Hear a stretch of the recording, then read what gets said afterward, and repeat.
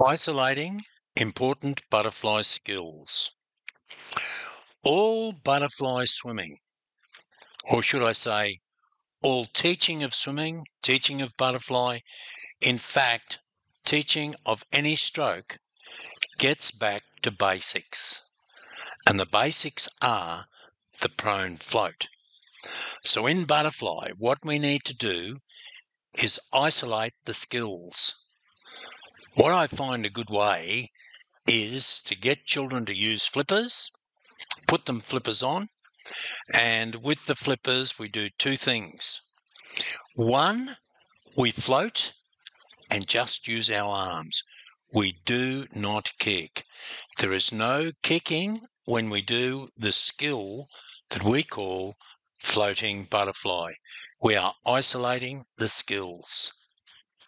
Have the young child to float, fully extended, head down, looking at the bottom, arms outstretched, level with the shoulders, with the thumbs pointing down slightly. We know that to go forward, we must get our elbows up early. If we try to teach a child to do the keyhole pull, what will happen is, invariably, they will do a breaststroke stroke and lose that elusive early catch that's so important in butterfly. So we float. Then it is elbows up, pull down under the tummy, flatten those hands and push hard under the belly button, push hard right back to the leg, still floating, recover, palms facing up, the palms are facing up, around you come, and the ball and socket joint in the shoulder will put those hands in the correct position, thumbs down slightly, level with the shoulders, ready to go again. In floating butterfly, using those arms, what we try to do is 3 pulls, then breathe. 3 pulls, then breathe. Do not allow the children to do any kicking whatsoever. This is floating butterfly, arms only. In isolating the skills, what we've done here is we get the young swimmers to do arms only butterfly up in one lane, then they under the rope and they come back, butterfly kick on the back. I find that getting children to do butterfly kick on the back, it helps to teach them to kick both ways, because we must learn to kick up and down in butterfly. If you like doing this particular skill where you go up in one lane, butterfly kick coming back, you might like to isolate and change the butterfly kick.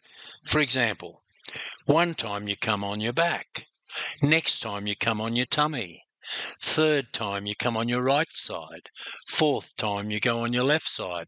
So you are continually rotating. This helps eliminate boredom, which could come if you just kept kicking on your back. But for me, I'm a great believer in meat and potatoes. What do I mean by meat and potatoes?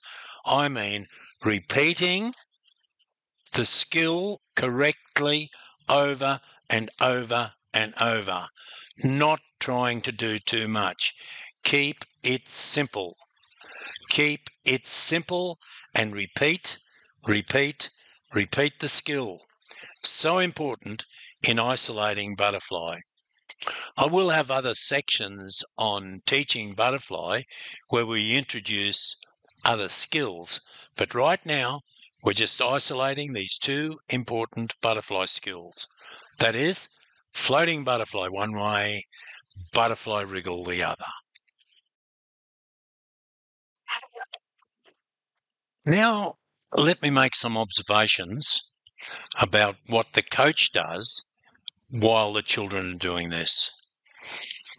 The coach's duty is to communicate with the children, with the swimmer, all the time.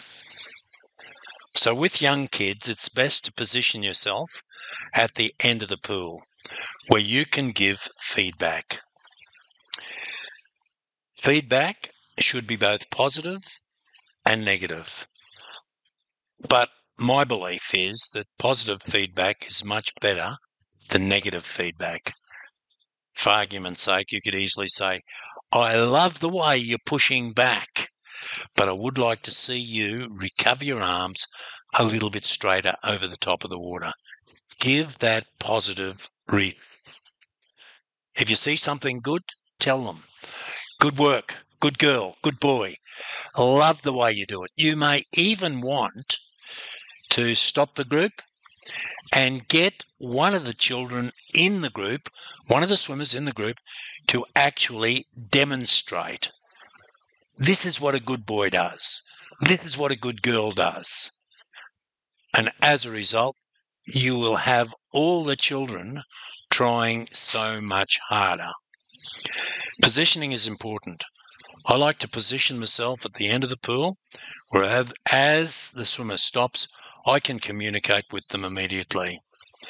But there's more ways to communicate than just pure verbal communication.